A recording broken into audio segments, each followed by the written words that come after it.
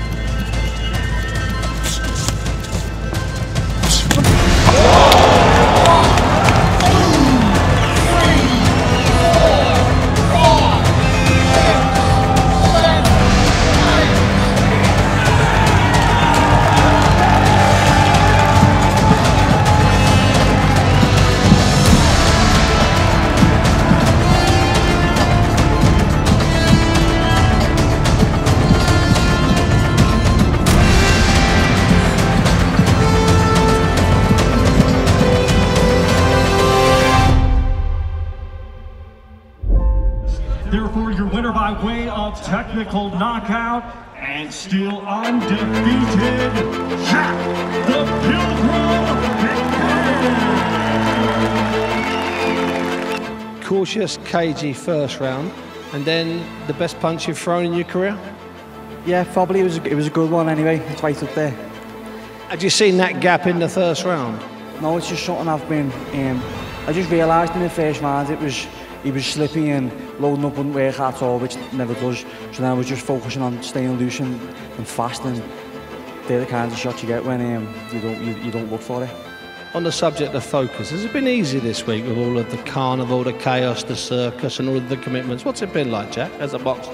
It's been definitely different. I think that in the past I've fought in different countries, so I've been used to fight week, you're on a plane, you're travelling, but this was just next level. When you say they do a difference, it is different, and I think I've just kicked off the Riyadh season with a bang. They say that MMA fighters can't box. I'm sitting here, I can do both MMA and boxing. I'll do whichever, wherever you want to do it, however you want to do it. So a massive shot in the arm for Big Francis later. Yeah, definitely. It's a good start for him anyway. But it just no. But this week's been amazing. Honestly, the people of Saudi Arabia and the place, and I can't thank His Excellency and Spencer Brown enough. But this has been a week I'll remember forever, and the team, without a laugh.